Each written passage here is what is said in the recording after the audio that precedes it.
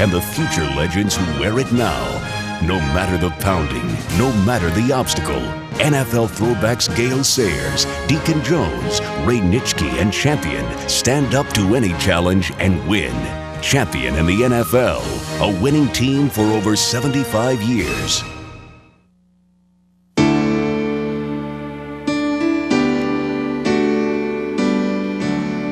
Once upon a time, pro football was played with more passion than pretense, by fierce, proud men wanting only a chance to compete.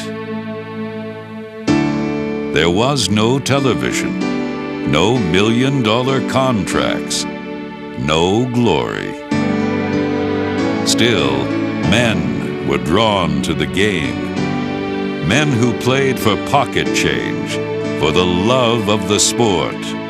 Men such as Slingin' Sammy Baugh. I don't think they had superstars in those days. You were just a football player and you did your job, and that's about what it amounted to. Today, we have superstars. Some of our contemporary greats exhibit the classic winning virtues of yesteryear. Men such as Jerry Rice, whose work ethic and training regimen are old school tough. Men such as Chris Spielman, a linebacker whose trademark toughness would have made the founding fathers smile. If I ever lay on the football field, which I never have, but if I do, please, one of your crew carry a pistol at our games and come out and just put me away. That's being tough. Defensive tackle John Randall. Defensive end Bruce Smith. Modern day chips off a tough old block. I made up my mind that I was not taking any prisoners and the wounded would be shot. Detroit's Barry Sanders, a humble superstar, blazing broken fields. Green Bay's Brett Favre, a quarterback with vintage, old-time sensibilities. Favre is on the run. Favre is down the sidelines. Favre, touchdown! He dived into the end zone, and the Packers score with 14 seconds to go. What a lunge by Brett Favre. I've never seen anything like it, Jim. What a play. What a way to get this team into the playoffs.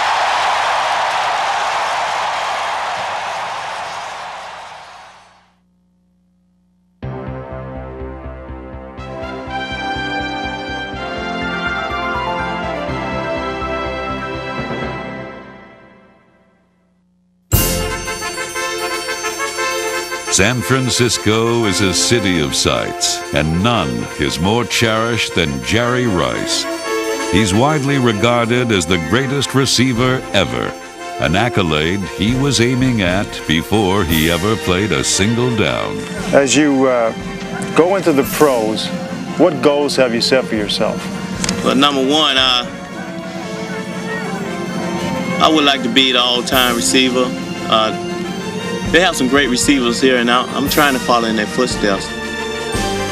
Rice has done exactly that, and then some. In his style, one can find traces of the game's immortals, the precise roots of Raymond Barry, the speed of Lance Allworth, and the hands of Fred Biletnikoff.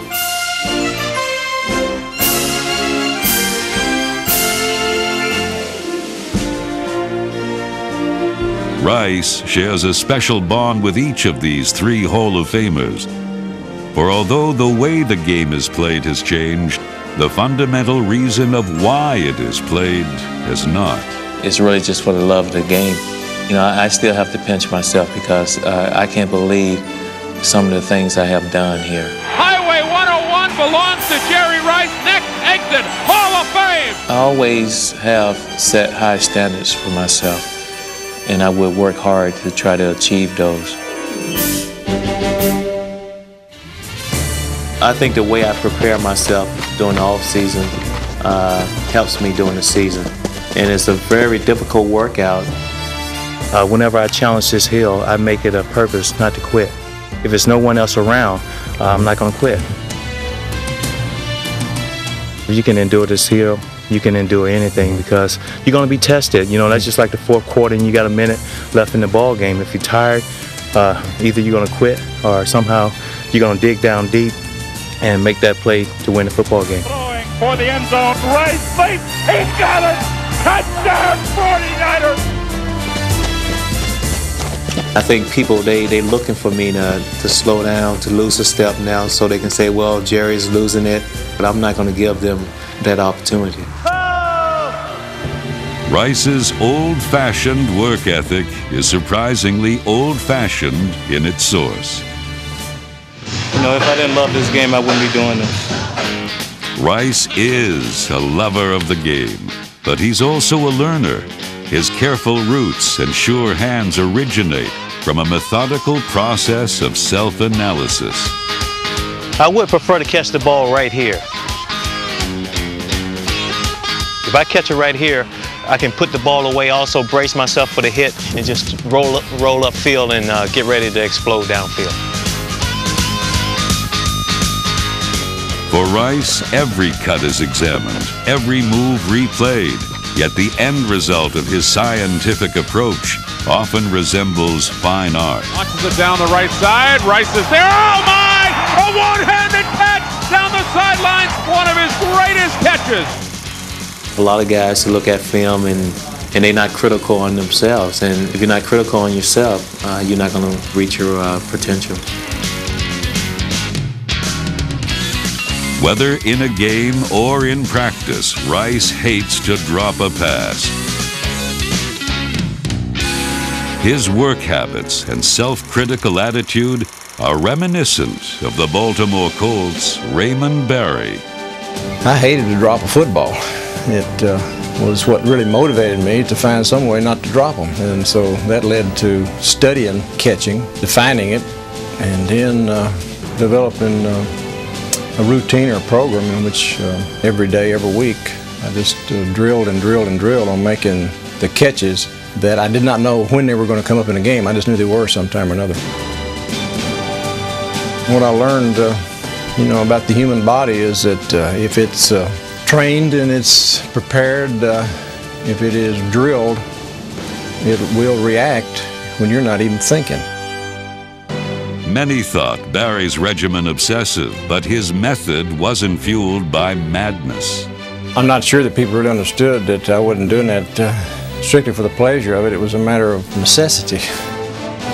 I think a receiver at the professional level who gets by, without dominating speed, he's got to overachieve.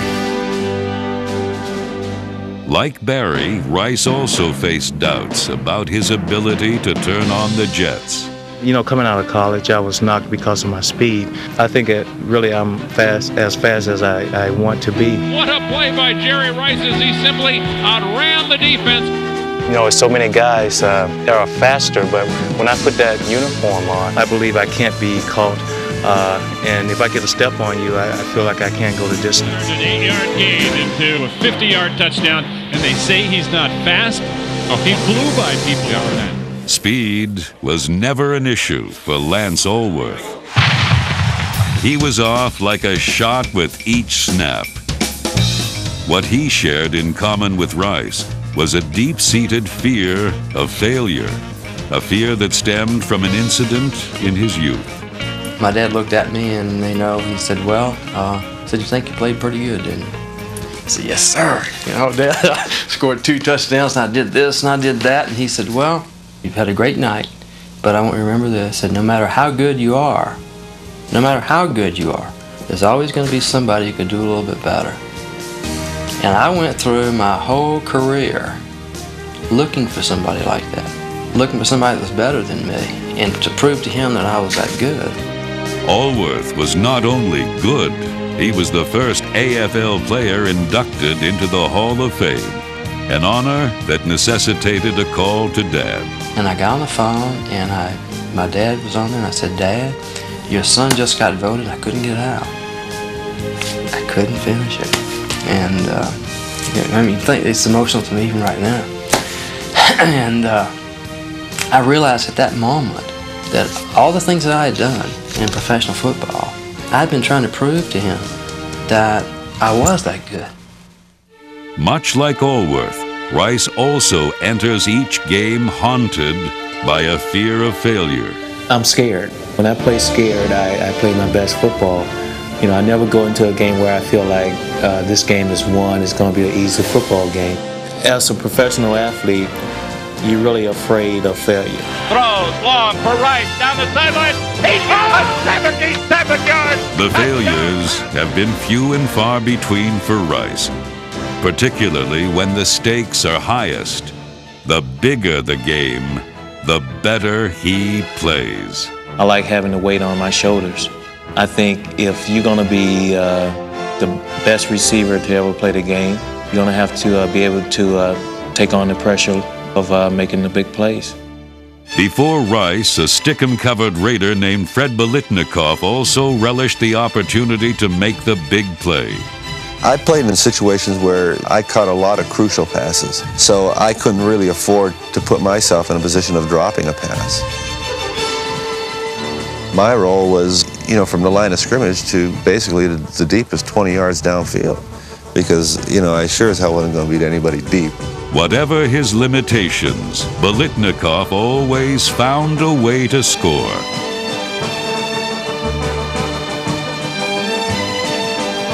His soft hands were the stuff of legend, and never were they more evident than in his MVP performance in Super Bowl XI.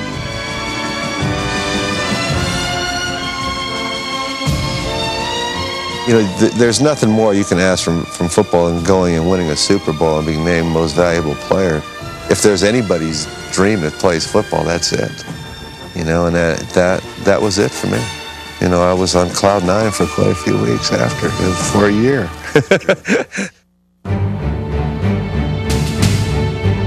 Like Biletnikoff, Rice also claimed MVP honors in his first Super Bowl.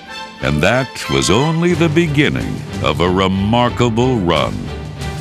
You know, it's something I'll never forget, and maybe next year I'll get a chance to come back again.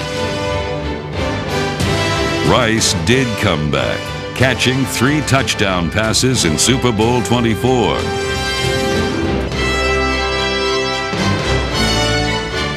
The boy is going to party tonight. But it was his 3 touchdown performance in Super Bowl 29 that left him as the undisputed king of the big game. You get to a point where you feel like, okay, you're the best receiver of the game, and you have to go out and try to hold up to that tradition. Rice has not only held up to that tradition, he's raised the standard for the future. As with other outstanding players, the source of his greatness can be narrowed to one basic drive. Whenever the ball is up in the air, I believe the ball belongs to me. And that's the attitude that you have to have. That attitude has put Rice in the company of Raymond Barry, Lance Allworth, Fred Biletnikoff, and alone atop the record book. And he's into the end zone! He's done it! Jerry Rice is the touchdown scorer of the century. I think after my career is all over, I'll have a chance to reflect back on all the records and be able to really appreciate those. He's a bad man. He must be the greatest receiver. But as long as I can stay aggressive, make the big plays, continue to stay around.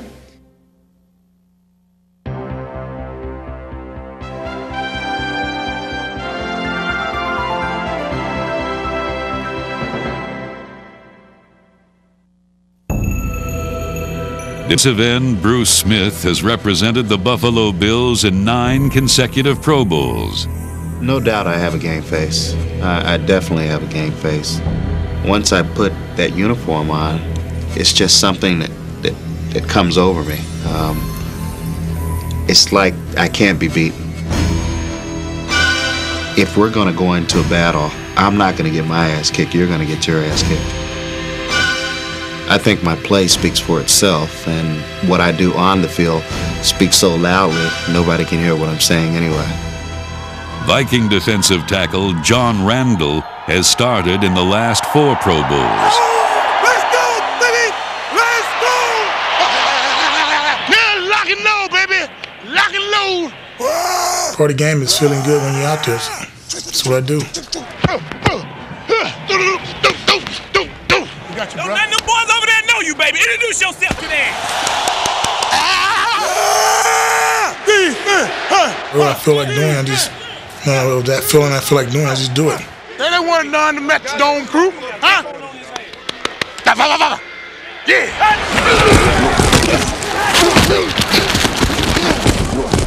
Sometimes I talk to the guard. Come on, waiting to be a man, block me by yourself. Talk to tackles. Hey, man. Hey, hold it. Hold it on your big star in here. Rock and roll, baby, rock and roll. I even talk to the quarterback. Hey, Colin. Hey, Colin, what's up, man? What up, homie? What up? What up, dog? Yes, sir. John Randall, rabid, riled up, relentless.